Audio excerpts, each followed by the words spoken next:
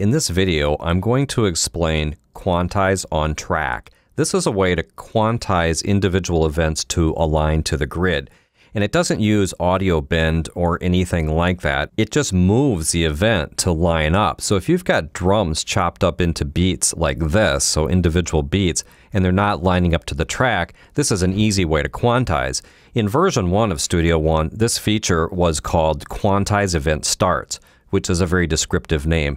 Quantize on Track does the exact same thing, but the feature's maybe a little hard to discover, so I thought I would do a video just to show you how to set it up and how I map this to the keyboard so that I can easily access it at any point.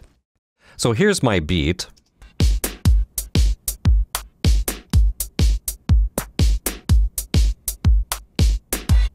So this was just created by chopping up some material. I just made sure that all the downbeats were aligned to the front edge of the event. If they're not, you'll find that there is a way you can slip the event using Option Command while dragging like this. That would be Control-Alt while dragging on a PC, so you can align it to the beginning. So once it's aligned that way, then we're ready to quantize. So I've selected eighth notes for my grid up here in Quantize, and then we just go to Event, Quantize, Quantize on Track.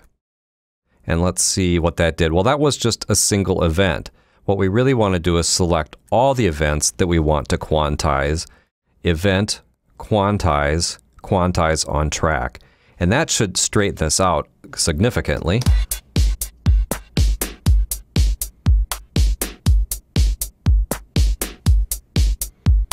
So this is a really cool thing because we can use it along with the Quantize panel to impart a wide variety of feels to a drum part that's been chopped up in this way. Now there's another way to access that feature. If you right-click on the event selection under Event, then you can find here's Quantize on Track right here as well. It does the very same thing. Now let's assign it to a keyboard shortcut. Under Studio One Preferences, Studio One menu's over here on the PC. Anyway, it works the same way. Keyboard shortcuts.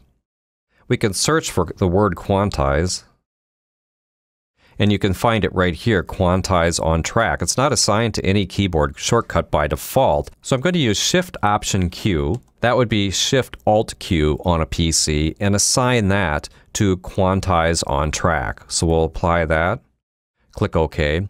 And now I'm going to use some of these features to modify the swing for this. So I really like, with eighth notes, to have a swing somewhere around 60 to 62%. I think that sounds pretty cool. Now I just do Shift-Option-Q. Let's hear how it sounds.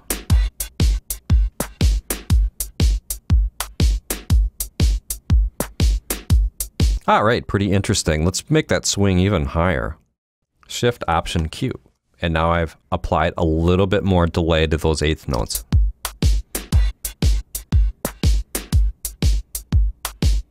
And what if we want a triplet feel? Let's just try that. Now I can do Shift-Option-Q. It'll be Shift-Alt-Q on a PC.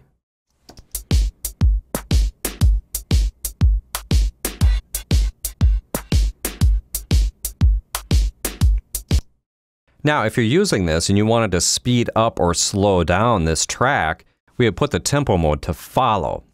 And then it will just stretch out these events proportionally as we speed up or slow down the song. So let me put it in 140, and you'll see that they got pushed together more. But it still sounds the same. Or if we wanted to slow down the song a lot, go to 100, they just stretch out.